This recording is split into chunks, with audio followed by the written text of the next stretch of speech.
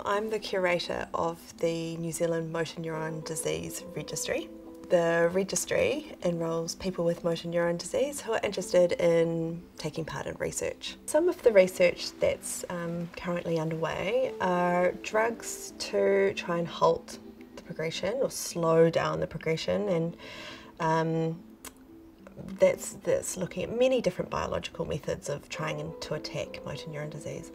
There's a trial currently underway in Australia. The drug is called copper-2 ATSM, and they've had really promising results. So there's a large study that's just about to start in New Zealand. It's being run by Dr. Scotter from the University of Auckland, and she's looking for 300 people with motor neurone disease in New Zealand to donate blood for genetic testing.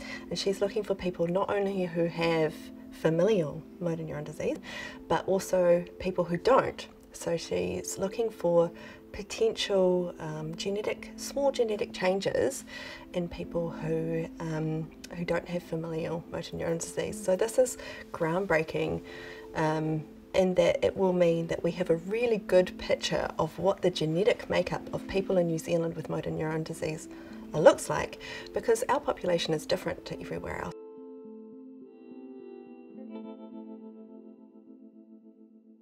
The more people that register, the more powerful the registry becomes because of its pull for research, but also its pull for funding. It might be really hard for people to think about registries and research because this research might not help them at all. It might only help people further down the line. And that's a really hard thing to think about, especially if it's in your family. But it's important to be involved in research if you would like to, because it really does help. This is how we progress new knowledge about the disease, and new drugs, this is how they get tested. And eventually research is how we get towards a cure, how we stop this from being such a horrible thing for people. My dream is that one day people get diagnosed with motor neurone disease and they say, oh well, I'll just take this drug and it's no big deal.